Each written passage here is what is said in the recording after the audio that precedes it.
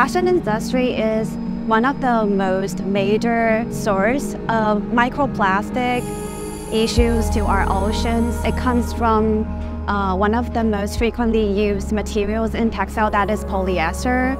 I'm quite curious about what can I see and learn during this journey with the science team.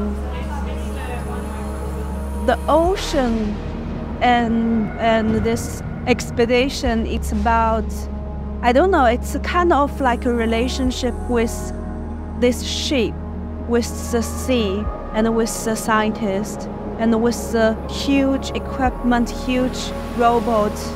I feel like this way, it's like the way the scientist cooperates with the robot, and I cooperate with the computer. Like you cooperate with the camera. What I do is to make the CTD to a creature. The creature, I feel like it's have a spirit.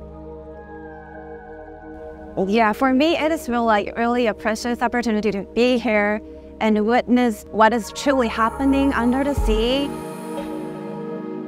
It is estimated 80% of the environmental impact of a garment is locked in the design stage, because almost all of the decision is made on that stage.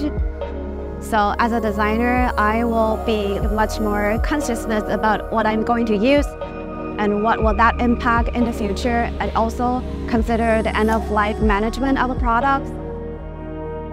I heard about the Artists at Sea program through Ocean Rising, a partnership between SOI and Nekton, and I was excited about inspiring creative solutions to ocean issues.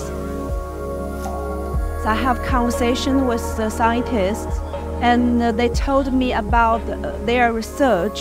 So I feel like I can feel the scientific spirit from them. I think my role is to deepen public's connection with the ocean's issue through maybe design or garment, so that it can heighten their consciousness and awareness of what is happening to the ocean and get involved in this ocean preservation movement.